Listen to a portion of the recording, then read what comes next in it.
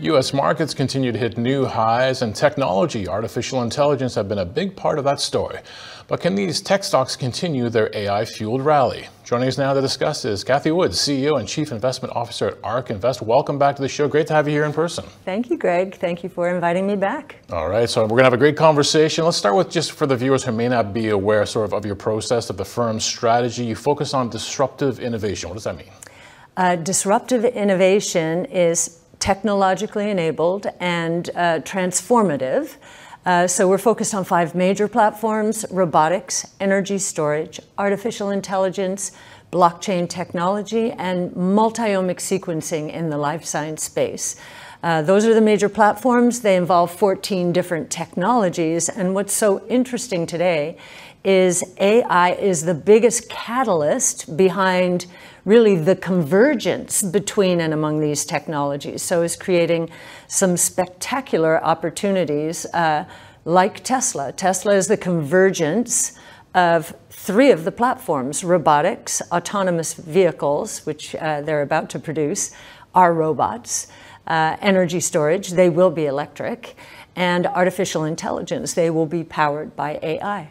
Is that the key here when we think about artificial intelligence? Because obviously the first wave of it was, do you have the GPUs, the graphic processing units that we thought were good for video games? Turned out they were pretty good, what NVIDIA was making for artificial intelligence, but realizing that it starts to pull a bunch of what we thought were disparate groups together? Yes. AI is probably going to touch every industry and every company out there. So, and it doesn't matter what the sector is. Now, NVIDIA is really the hardware phase of the AI revolution, and they are building some software, but they historically have been a hardware company. If this revolution is as big as we think it is, then we should see those GPUs being put to good work. And I just gave you a good example.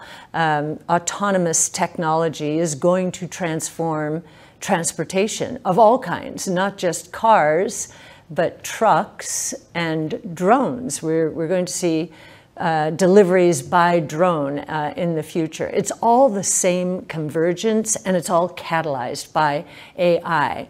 The longer it takes to happen, then the further ahead of itself NVIDIA might become.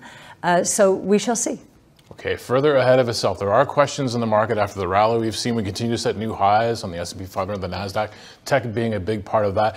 People start thinking, have I seen this before? Have I seen the dot-com era in my own experience, and is it happening again? What are we thinking of here in terms of when people throw out phrases like reversion to mean?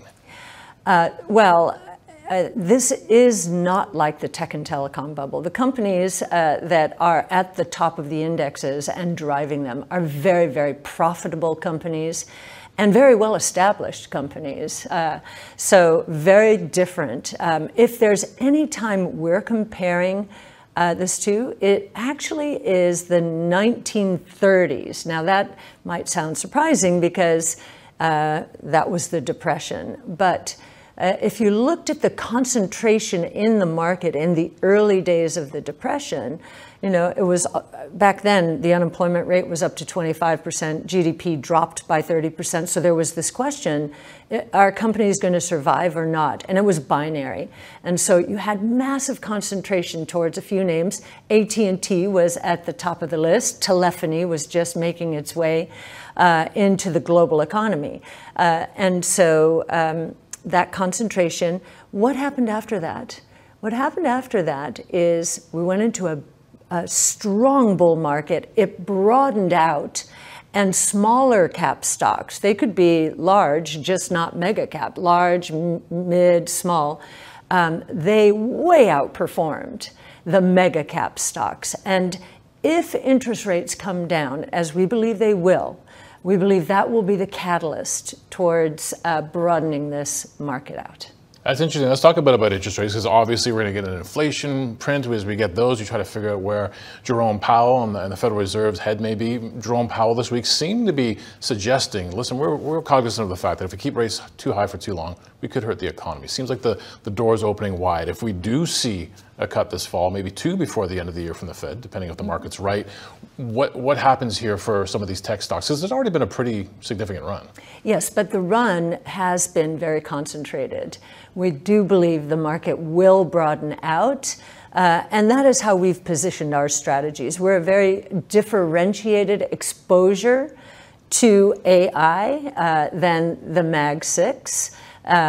I guess Mag 7. I know she said 6. So I guess is Tesla back in the group now after the run they've had? They bumped Tesla out last year, but now Tesla's performed this year, or is performing, and so I think they might invite it back in. It is the largest AI project in the world.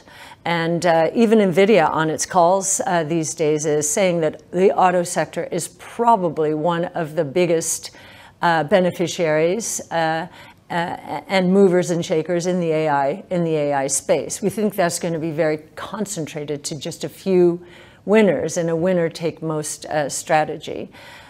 So yes, we do think with interest rates coming down, the market will broaden out and benefit the AI beneficiaries that we have in our portfolio. Many people are very surprised to see as much in the healthcare realm in the flagship strategy. And we do believe that AI is going to help when converged with sequencing technologies and gene editing, that we're actually talking about curing diseases, not treating symptoms, but curing diseases. I can't think of a more profound application of AI. And so we have as much in the multi-omic space, which is what we call it, as we do in pure play technology as measured by GICs. Interesting stuff there. If we're talking about, inflation being tamed, central banks delivering cuts, our central bank already delivered one. We're waiting for another one later this month. People worry that inflation will be reignited. I think you have more of a view of a deflationary environment being more likely. Yes. Yes. In fact, we see 2 ways that's going to happen. It's already happening. If you listen to quarterly earnings reports, you listen to Walmart, Target, Costco, Best Buy, you listen to Starbucks and Wendy's and McDonald's, they're all cutting prices because the consumer is under great pressure, and it is the middle income consumer now that is capitulating and looking for these deals. So that's a cyclical phenomenon, and that's outright prices coming down. Which rarely happens when you think about it, right? The second source of deflation is technologically enabled. So the 5 innovation platforms that I mentioned, all of them follow learning curves, which are expressed in cost declines and then price declines. The 5 platforms are highly deflationary, but it's good deflation. As costs and prices come down, these new technologies will scale across more and more sectors and become mass market opportunities. So these price declines are associated with booming growth. So yes, we think on 2 fronts, cyclical and secular, there are deflationary forces, and that the surprises in the next few years are going to be on the low side of both inflation and interest rates.